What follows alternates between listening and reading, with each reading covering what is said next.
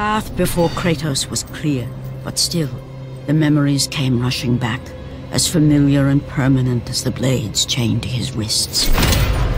Memories of what he'd done in the name of Ares. Memories of how he'd become a servant to the god of war.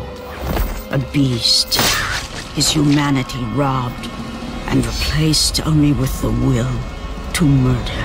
No one was safe. Entire armies fell before Kratos and the soldiers who followed him on his unending path of conquest, all in the name of his master. Those who offered resistance of any kind were dealt with quickly. They've built this temple to offer prayers to Athena! This entire village stands as an affront to Lord Ares! Burn this village! Burn it to the ground! Emboldened by the god of war, Kratos' army was ruthless, feared throughout the world for their brutality. All that mattered was conquest in the name of Kratos, their great leader, who had become near invincible. He feared nothing. But there was something about this temple, something forbidden. All his instincts told him he should never cross its threshold. Never step inside. Beware, Kratos.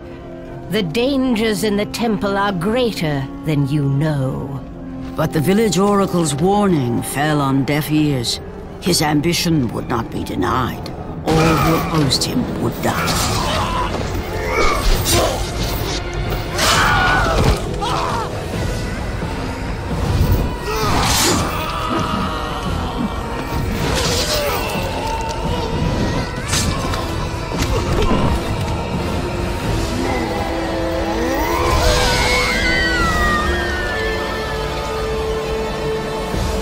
In that instant, the glory he had reveled in turned to horror. The image of his two final victims would stay with him for all his days. With that act, Kratos knew he could no longer serve his master. He had but one calling now, the death of Ares. He would murder the god of war. Even in death, the memories, the visions would not fade. For how could he forget spilling the blood of his own family? A cruel trick orchestrated by the god of war. My wife, my child, how? They were left in Sparta. You are becoming all I'd hoped you'd be, Kratos. Now, with your wife and child dead, nothing will hold you back. You'll become even stronger. You will become death itself. But as the flames consumed the temple, Kratos realized his true enemy was the god who once saved his life.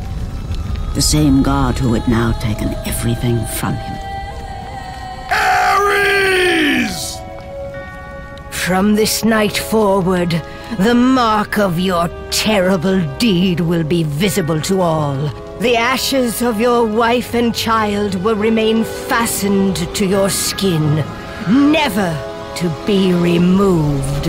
And with that curse, all would know him for the beast he had become. His skin white with the ash of his dead family. The Ghost of Sparta had been born. In the end, in death, he had failed.